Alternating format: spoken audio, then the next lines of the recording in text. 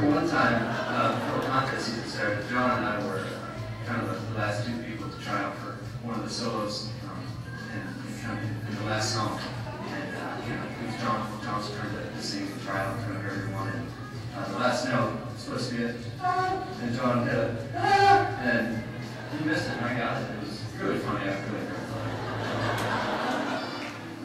Here we are.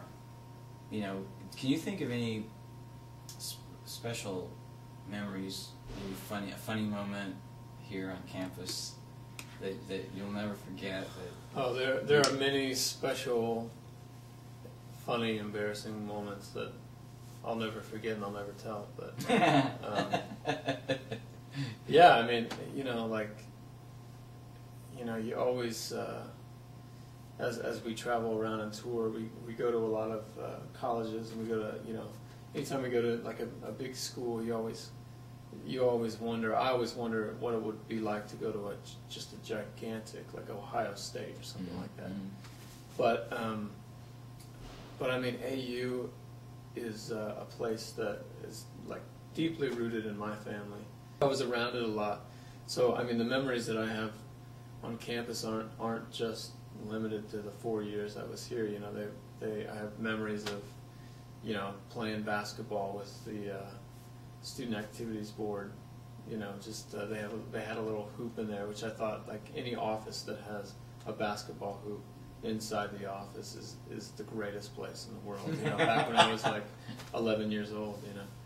So just tons of memories, lots of great memories, lots of great chapel services in this building. And a lot of stuff learned. So what's it going to feel like when you go out on stage tonight? How are you going to feel? I don't know. It's going to be interesting to feel what that's like, because it's to come back to a place that where you lived for so long, and I haven't really been back at all since then, and it's it's like seeing a really close friend that you haven't seen in a while. You never quite know.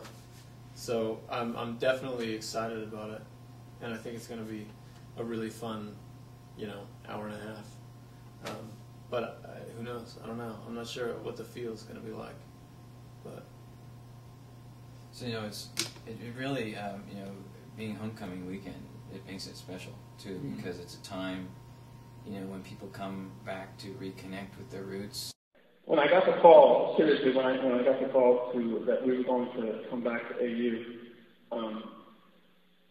aside from immediately getting panicked, like somehow my degree was going to be stripped from me if something went wrong, anyone else, but I can't tell you how appreciative I am.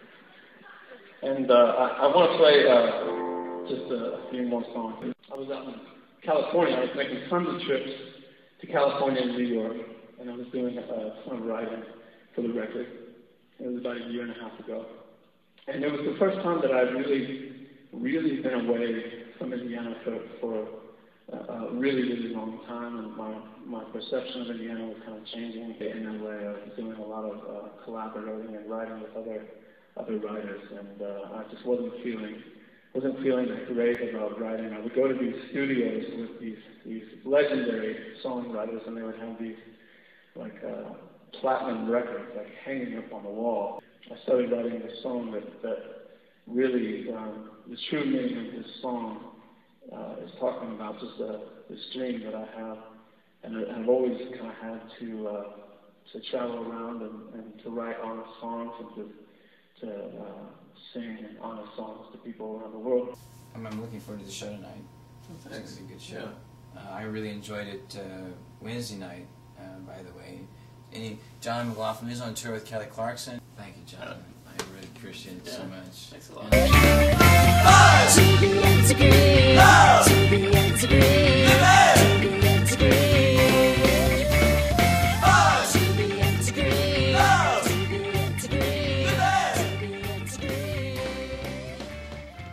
And I have all these little documents on my phone, which I of course labeled other things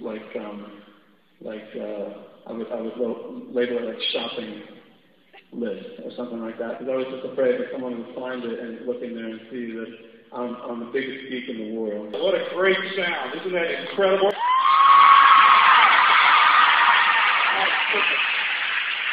I tell you, one of the classes you skipped, you got the music, and it's absolutely stirring. And what a great band, John. Congratulations, John.